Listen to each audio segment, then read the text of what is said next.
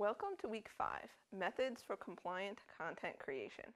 Now that you have an understanding of universal design for learning and backward design, you will now learn about the most commonly used methods for creating compliant content from a more technical standpoint. At the beginning of this course, you learn the standards and guidelines you need to follow when using technology for teaching and learning. This week, we will review these standards in more detail, and you'll complete an assignment implementing these standards. Don't worry, you don't need to be a technology expert to learn how to create content that is technically compliant.